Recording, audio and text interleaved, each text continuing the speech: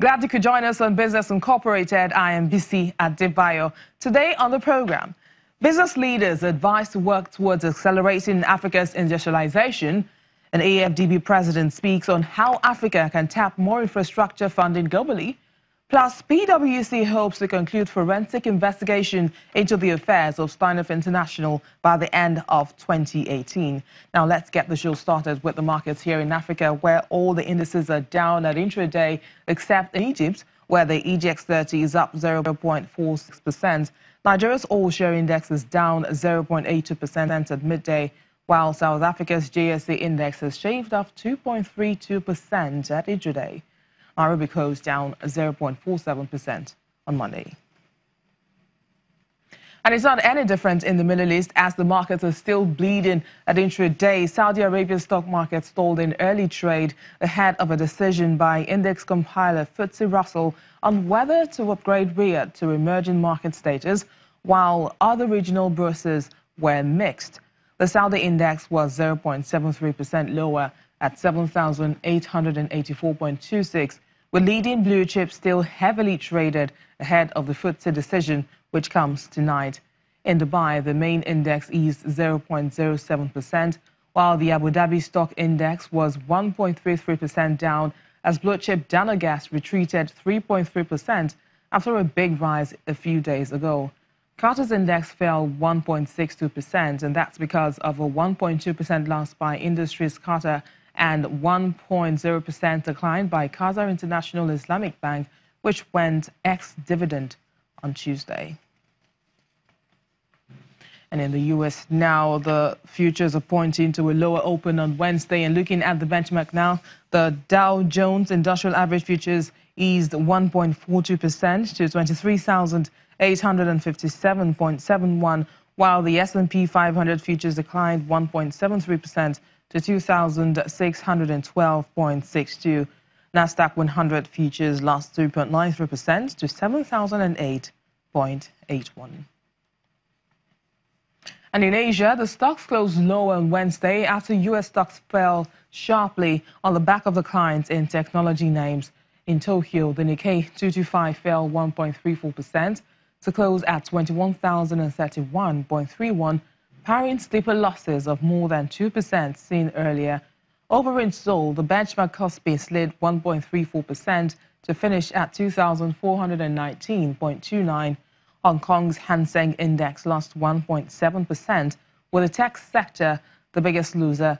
On the mainland, the Shanghai Composite declined 1.4% to end at 3,122.22, with the index closing lower once more after breaking a four-day losing streak in the last session. The Shenzhen Composite edged down 0.95%, ending at 1,812.36.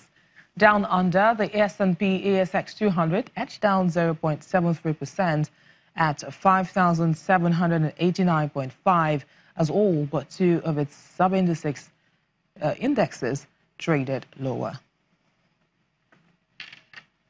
Away from the markets now, as Malawi struggles to contain the spread of the fall armyworm, various organizations are working with farmers to find cheaper and effective interventions to help deal with the pest. Malawi declared the armyworms a national disaster in December after it was discovered that they had spread to 22 of Malawi's 28 districts. Last year, the pest also infested crops in Zambia, Zimbabwe, and South Africa.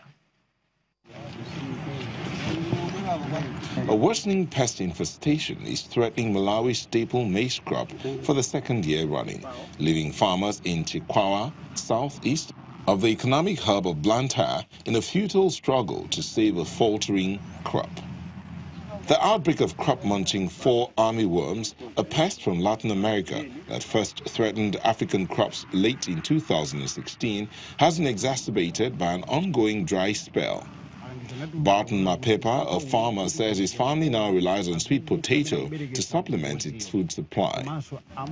After trying out various methods to get rid of the moths with no success, the 50-year-old has now turned to pheromone traps, which carry the scent of female moths and lure males to their death. The agricultural extension workers assured us that these pheromone-baited traps will help us attract and trap male moths and help reduce the rate of reproduction among female moths because it kills male moths. Although farmers in Malawi are already using pesticides against the pest, researchers are also exploring other techniques. Impoverished Malawi is periodically hit by food shortages as it relies heavily on rain-fed agriculture, and most of its maize is grown on small plots by subsistence farmers. Official estimates of the damage to maize by both the drought and armyworms are underway. The government says official estimates of the damage to maize by both the drought and armyworms are underway. Last year, half of Malawi's maize was infected by armyworms. These armyworms have destroyed my 2-hectare maize field. I tried to apply chemicals that I bought, but nothing tangible has been achieved so far. Sadly, I have spent a lot of money all for nothing, and I cannot harvest anything this year. Malawi declared the armyworms a national disaster in December after it was discovered that they had spread to 22 of Malawi's 28 districts. In 2017, the pest infestation also affected Zambia, Zimbabwe, and South Africa. Experts say the armyworm has grown resistant to chemical pesticides over time, and high temperatures helped it multiply fast. Margaret Nsoma, another farmer, is spraying her maize crop with a solution made from crushed neem leaves in the meantime. There is a huge difference to my crop because when I apply the crushed neem leaves, I am able to reduce the spread of these worms. Many farmers are struggling to buy and apply chemicals to their crops. These pesticides are expensive, but the impacts cannot match traditional methods which are cheap and locally available. The Farming Early Warning Systems Network, which issues alarms about food shortages, said in its February report that drought and the pest infestation will reduce maize harvest by 10% in the 2017-2018 October to April season. Malawi's maize production in 2016-2017 farming season stood at 3.2 million tons. Despite Nigeria's boycott of Africa's Continental Free Trade Area Agreement, some investors are optimistic that Africa trade integration will be realized to the fullest someday. This view was shared at the West Africa Trade and Investment Forum ongoing in Lagos, Nigeria, with a focus on manufacturing, ICT, education, and agriculture. We are optimistic that genuine efforts